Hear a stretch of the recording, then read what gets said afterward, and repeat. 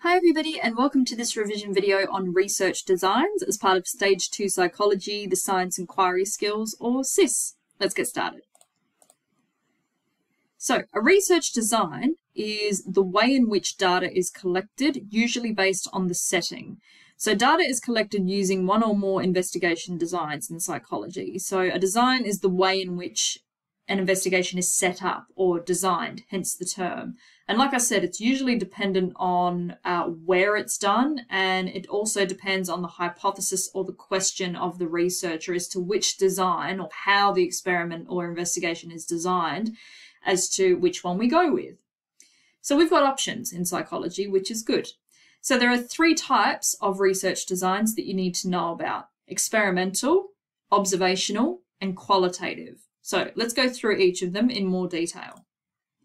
So an experimental design is probably the one that you are the most familiar with as science students. So when you've been in labs at school, when you've been doing, different sciences throughout the years, you would have been in an experimental design, a controlled lab with a lab coat and a very systematic method or numbered method where you are in complete control of everything. You may have a control and an experimental trial, etc., but you are in control of everything. So we use the same design in psychology as well, and it's called an experimental design. So there's different variations of this, all right, due to sampling of the population. So obviously in psychology, we're working with people and animals, so we need to adapt our experimental designs to cater for whatever it is that we're actually investigating. So the most common is what we call an independent groups design. So we have a control group and an experimental group that are randomly allocated. And this is, again, like I said, the most common type, because the more random the groups are in terms of being allocated, the more likely it is that the groups will be representative.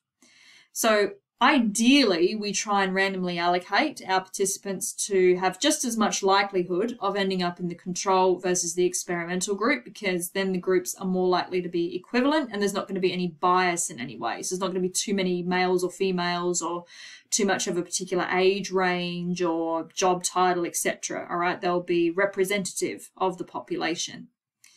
So usually the control group does not receive the independent variable, whereas the independent group does as a means for comparison. I'll talk a little bit more about that later on. Another type of experimental design we have is something called matched participants design. So this is when we deliberately allocate our participants with similar characteristics to each group. So for example, the two highest scoring participants on a memory test, one placed in group A, the other in group B. So we match the pairs, in other words, and then purposefully or deliberately put one of them in group A and the other in group B. So this may be very necessary, especially when we're doing things like memory tests, to make sure that the groups aren't accidentally biased if we were to randomly allocate them, as I talked about before. We also have a repeated measures design. So this uses the same participants who are exposed to different experimental conditions.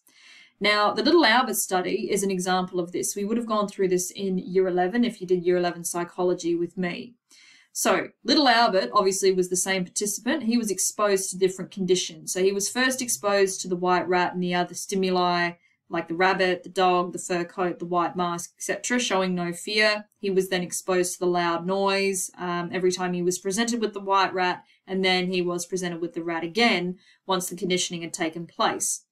So the experiment was repeated, all right, in order to get more data and make sure that there was a correlation between, in that example, the noise paired with the rat and Little Albert's fear. So the repeated measures design is when we use the same participants who are exposed to different experimental conditions, all right, but the same participants are used and it's repeated several times to ensure consistency. Okay, so more detail on the experimental design. The example that I'm going to really talk about as we go forward, it applies to all of them pretty much, but it's definitely more applicable to the independent groups design, because that's the one that's most commonly used, as I said. So whenever we use an experimental design, it's used to test whether one variable or factor influences or causes a change in another variable. So in a controlled experiment, like I talked about before, so independent groups design, we have a control group which does not receive the treatment. They do not receive the IV. And then the experimental group does receive the treatment or the IV. So the presence of the control group is just as important, all right, as the experimental group, because it provides a standard of comparison against which the researcher can compare the group's results in order to determine if the IV has actually had an effect. So if we don't have a control group or a controlled trial, we've got nothing to compare the results to. So this is often standard practice when we do experimental designs in psychology. Now, often the participants don't actually know which group they're allocated to. So this is to ensure that participant expectations don't influence the results. So in my previous video, I talked about different types of extraneous variables. So if the participants actually know what group they're a part of, it may influence the results and cause the results to be less than accurate. So they're called demand characteristics. So where possible, and where ethical, of course, participants often won't know which group they're allocated to. This is, again, very common in drug trials. So this process is called a single blind procedure. So what that means is the participant is blind to what group they're actually a part of. Now, as part of the single blind procedure, the experimenter will know what group each participant is allocated to, but the participant will not, as to not influence the results in a negative way.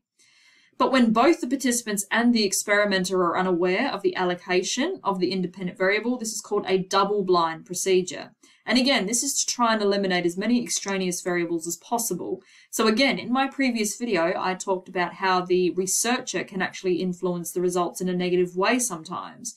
So often a double-blind procedure will be used, so there's no unintentional bias from the experimenter or the participants when doing an experiment. Now, another characteristic of an experimental design is a controlled setting. So they're usually done, not always, but most of the time done in controlled conditions, or done in controlled conditions, I should say, such as a laboratory or a room where the experimenter and the researchers have complete control. This does not necessarily mean that they're conducted inside, all right? So some may be done outside, but it's still in a controlled area. So for example, if I wanted to examine the effects of coffee on reaction times, we may keep them in a laboratory to observe the effects of caffeine on their reactions to certain stimuli. But if I wanted to do an actual driving test, so I wanted to look at, for example, coffee or caffeine on driving awareness and reaction time and, driver maneuverability or something like that, I would then take my participants outside, obviously, and get them behind the wheel of a car. Now, it wouldn't necessarily be ideal to just let them, go free on, the main roads or the real world. So it would be up to me as a researcher to actually conduct that experiment on a closed track, all right, where I would set up certain obstacles and certain challenges for them, still in a controlled way, but it would just be outside. It wouldn't be on the main roads or in the real world. So not all experimental designs are done inside, is what I'm saying. We can do experiments outside, still in a controlled way, on a closed track or circuit or something like that. All right, another unique characteristic of an experimental design is random assignment or random allocation. Both these terms are correct. So, like I said before, participants are just as likely to end up in the experimental group as the control group. Okay, and again, if I just go back, that is unique to the independent groups design. There we go. So the goal is to obtain groups that are as alike as possible in terms of characteristics before the independent variable is introduced. So again, making the groups equivalent as possible is going to reduce extraneous variables. It won't be perfect, but it was a very, very important step in the scientific method. So we can conclude, if our groups are equivalent, that any change in behavior, thoughts, or feelings as a result of the IV, which is what we want. Like I said before, we don't want another variable like a participant characteristic to influence the results in a negative way. So let's recap. Essential characteristics of experimental designs. There's always the presence of a control group. Random assignment or allocation for independent groups design is very common. We're always testing a hypothesis, so we're always having a testable prediction with at least one independent and dependent variable. Often there is pre and post testing. Now what I mean by this is that it is very controlled, as we know. So we will look at repeating the experiment several times. So we'll get some results, or we'll do some trials before the independent variable is introduced, and then do other tests after the independent variable has been introduced. So pre and post testing, so before and after the IV. Because it is so controlled, we can replicate the experiment several times, which is very necessary in psychology. So we will do the same research or the same experiment or investigation with several sample sizes around the world, ideally, if that's applicable, and we will replicate or repeat, in other words, the experiment several times. Because experimental designs are so controlled, this makes it easier. So we can, have the same room, the same conditions, same instructions, etc., and repeat our results several times, which is a good thing. That can lead to then us establishing what we call cause and effect. So we can establish this with an experimental design only, no other design. So if we then can establish a cause and effect, we can then conclude that the independent variable has caused an effect on the dependent variable, hence cause and effect, the term. Now, this is only unique to an experimental design, no other design, okay? But it's often seen to be more valid or more accurate when we can establish cause and effect. So what are the advantages and disadvantages of experimental research designs? So the advantages are that it maximizes control over extraneous variables affecting the dependent variable due to the highly controlled nature, as I said. So because we can control so many factors, we can control where it's done, the procedure it's done, obviously random allocation, we've got that control over the IV and several other factors. So we can reduce a lot of extraneous variables, more so than the other designs with experimental. We can determine cause and effect, all right, like I said before. And that makes it more likely that our results will be moderately valid, at least. The controlled setting allows for easier replication of the experiment. So we can do the experiment several times in the same conditions to ensure reliable results. But it's not perfect, okay? So there are some issues or problems with using an experimental design. It may be very unethical to manipulate certain variables or randomly allocate participants. So, for example, it may not be very, very ethical for me to randomly allocate children, one group to, not play violent video games and another to play violent video games. It may traumatize them. It may, have unwanted side effects. So obviously that would be an unethical practice. So the risk with experimental designs is that they tend to be more unethical because of the controlled nature. The controlled setting also may make it inapplicable to the real world. So it has what we call a lack of external validity. So validity is another word for accuracy. So we may get somewhat accurate results in a lab, but we would never get those results, or it's very unlikely that we would get those results in the real world. So that means that it lacks external validity. It wouldn't be applicable to a wide range of people, in other words. So the example that I usually give in class, if I have, great. If I haven't, well, here it is again. If I wanted to look at, my students' natural behavior at recess and lunch, it would be silly of me to use an experimental design, because you don't often come into a lab and you're not randomly allocated and you're not told what to do in your recess and lunch breaks necessarily. So it's not really a valid way of getting data on the natural behavior of, school students at recess and lunch. So it would just be impractical to use an experimental design. Also, it may not represent the entire population. There's only so many people we can fit into one space or one lab. So that reduces our sample sizing. So yes, we can replicate it with a lot of, different samples and so on, but that's very time consuming and very expensive. So because of that, it limits the amount or the size of our sample and therefore representativeness, which is a problem as well. The good news is that we have two other designs that we can use where appropriate, where an experimental may not be the best. So the second type of design is what we call an observational design. We use this when pre-existing criteria or characteristics are present, such as gender, ethnicity, job status, etc. So what I mean by this is if the IV is pre-existing, okay, so the independent variable is, for example, gender, ethnicity, job status, etc. We obviously can't manipulate that. It's impossible. So straight away, if we can't manipulate the IV or it's pre-existing, we go straight to, as an option, an observational design. Other reasons why we may choose this design is because it's too costly to set up an experimental design, because it is very, very expensive. We may want to examine pre-existing characteristics anyway, okay, like I've set up here. And again, it may be too unethical to manipulate the IV. So the example that I just said before, it would be too unethical to randomly allocate children into groups to play violent video games if they've never been exposed to them before. So then I would use children who have already played violent video games and children who have never played them previously. So rather than me introducing the IV, I would find participants where the IV is already pre-existing. So find children who already play violent video games, so I'm not deliberately, traumatizing them, and children who have never played them previously, like I said. But one of the main unique characteristics of an observational design, which I get into later, is it's done in the natural setting of the participant. So it's not done in a controlled setting like a lab, like experimental. It's done in the natural setting of the children's homes or school or workplace, etc.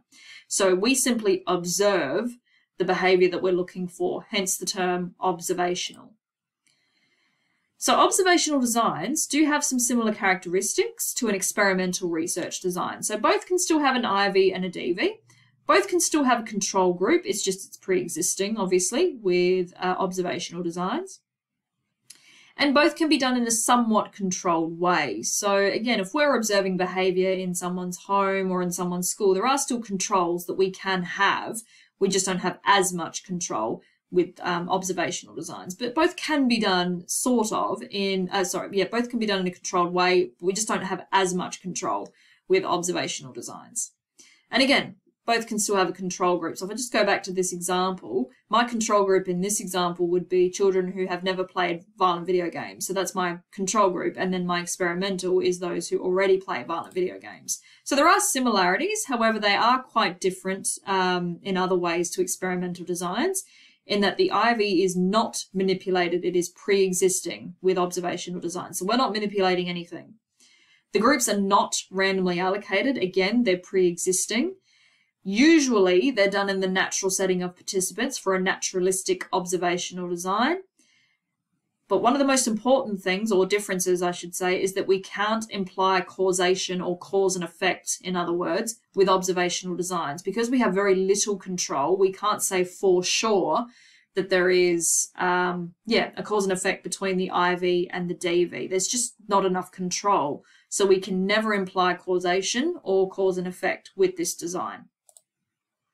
So essential characteristics of observational designs. Again, independent variable is not manipulated, it's pre-existing, or it's just too unethical to manipulate or change. It allows the research to be done in a natural setting of participants, so their natural home, school, workplace, etc., or just out and about in society. And we can determine associations between variables, but we cannot determine cause and effect. So what are the advantages and disadvantages of this design? The advantages, obviously, it allows studies of variables that are too unethical or impossible or costly to manipulate. So violent video games is an example, all right? So we can still study that far more ethically and mindfully, and we can still get data on the particular topic that we want to, which is good. Human behavior can be observed in a natural setting. It may be that it's just a more appropriate design to get a more realistic interpretation of participant behavior. So going back to my example before, if I wanted to look at my students' natural behaviors at recess and lunch, it would make sense to use this design, not an experimental design. I can go out and watch what my, students do and write down what they're doing. It's going to be far more realistic rather than confining them to a lab. So natural setting behaviors is what we can get from using this design, obviously. It may allow for bigger sample sizes, okay? So we can often go, into entire schools, entire workplaces, where we can observe hundreds of participants or thousands even of participants' behavior. So we can have more sample sizes, making it more likely that it's representative. And because of that, we're more likely to have higher external validity. So it's going to be more accurate external to the experiment itself. So it's going to be more realistic results, in other words, and can be applied to a wide variety of people. However, there are some problems. We can't infer cause and effect relationship, all right, because this design lends itself to a greater chance of extraneous variables. So often when we use observational designs, extraneous variables are very, very high, unfortunately, which reduces the validity of our results. It's also very, very difficult to replicate the study if we're doing a naturalistic observation. So for example, I might go out and, observe student behavior at lunchtime on a Monday, but they may not do the same thing on the Tuesday or the Wednesday. I've got no control over that. So my, results are going to be inconsistent, all right? And it's hard to replicate it in exactly the same way because we've got no control. All we're doing is observing what participants are doing. So we've got no control. So it's hard to replicate it or repeat it in exactly the same way. And observer bias can negatively affect the results. If participants know that they're being watched, they may change their behavior, like I talked about in my variables video, demand characteristics of, how they should and shouldn't act. So observer bias can reduce the validity of our results. Now, the third option or the third design is what we call qualitative designs. So we use this design if we want to get rich, in-depth qualitative data. So in other words, data in word and language form about a topic. So qualitative is very, very popular. It's also very convenient and quick, and it can be just as useful as the other two designs that I've talked about. So there are three main types that we need to know for Year 12. So there's focus groups, the Delphi technique, and interviews. So focus groups, we've talked about this in Year 11 psychology, but again, a recap never hurt anybody. So focus groups are a group interview that obtains data through discussion between research participants. So participants are encouraged to talk with one another, ask questions, exchange personal experiences and points of view. All right, so it's basically people in a group having a talk about the subject at hand.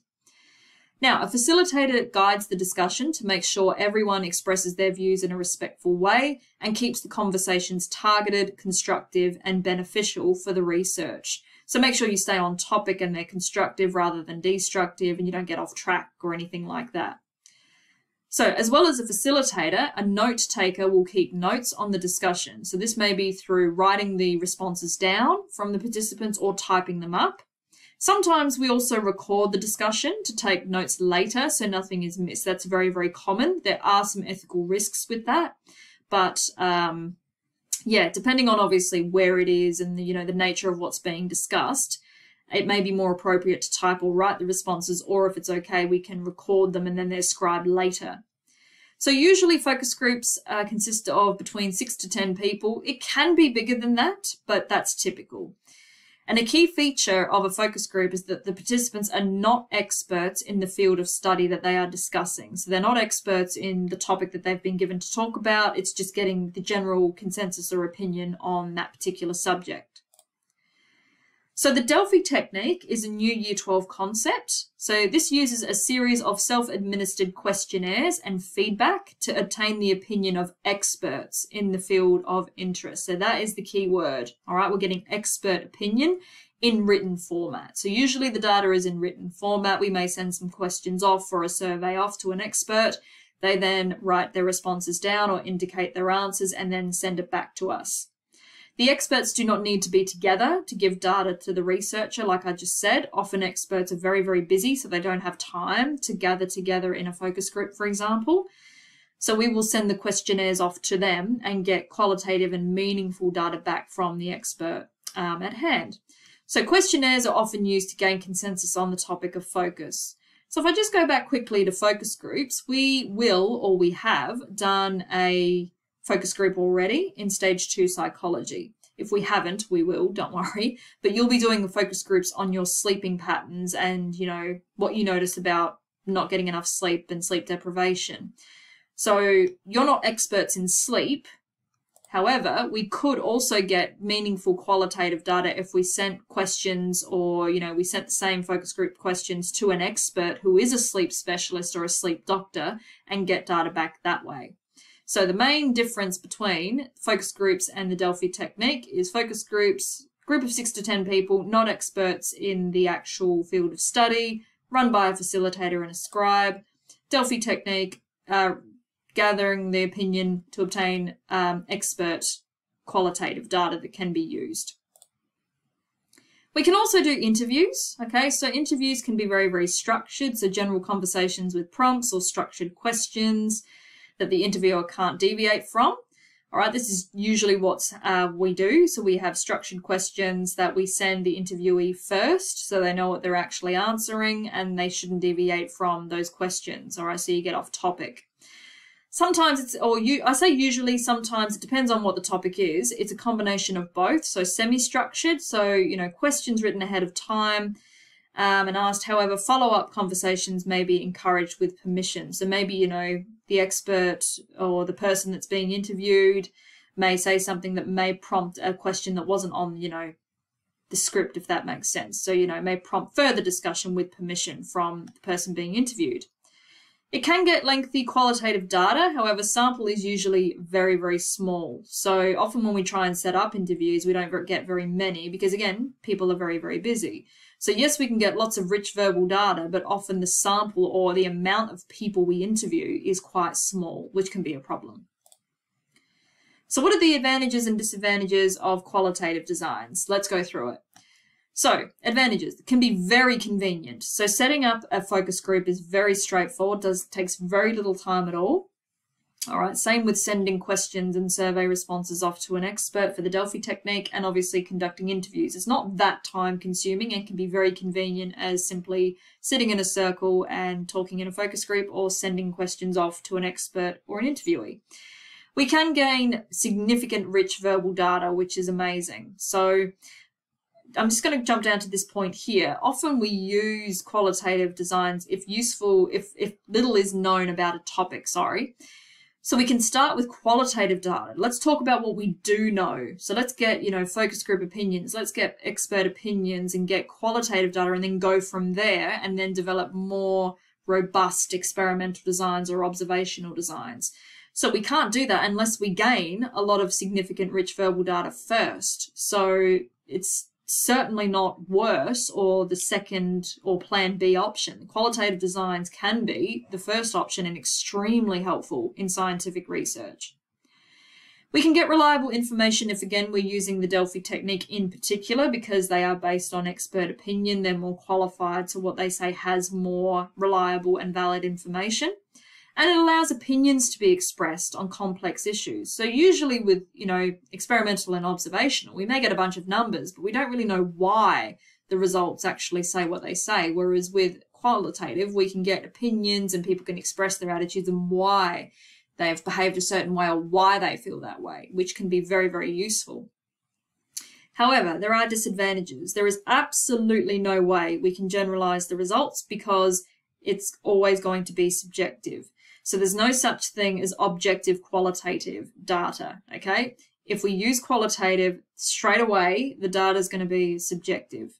So we can't generalize the results. What I mean by that is we can't apply what's said in one focus group to everybody in the world or everybody in that population, all right? No two people are the same. So because of that, it's only going to be relevant and unique to that focus group with those participants. Same with the Delphi technique. So even though people are experts, one expert may say something slightly different compared to the next expert and so on and so forth. So the goal is to reach consensus, but it may not happen. There may still be differences. So the presence of a facilitator and or others can also affect what is said. This is very common with qualitative design. So if someone is a part of a focus group, they may give what we call, again, socially desirable answers rather than tell the truth about their true opinion or attitude to the topic that's being discussed. So they'll lie, in other words, or sensationalize the truth a little bit. So that may be because of the presence of the facilitator or the others in the focus group. Also, personal bias and, of course, extraneous variables can affect the data with all types. So if someone has a very strong opinion regarding a particular topic, it may skew the qualitative data that is obtained, all right? And obviously, we're going to have personal biases or extraneous variables because of participant characteristics when we're doing focus groups, Delphi technique, etc. So we have to always be very mindful of the subjectivity of qualitative designs and the results that we get from them. So, easy way to remember the difference between all three designs. Experimental is the design that we control. We have complete control over everything or most things. Observational is the design that we observe. So we have very little control and we're just observing behavior, usually in the natural setting of the participant. Qualitative is the design that we discuss. So we talk about it in a focus group, talk about it with experts with the Delphi technique, or conduct interviews. So if you remember this, you'll be fine. But I hope you found that video useful. As always, if you have any questions, let me know.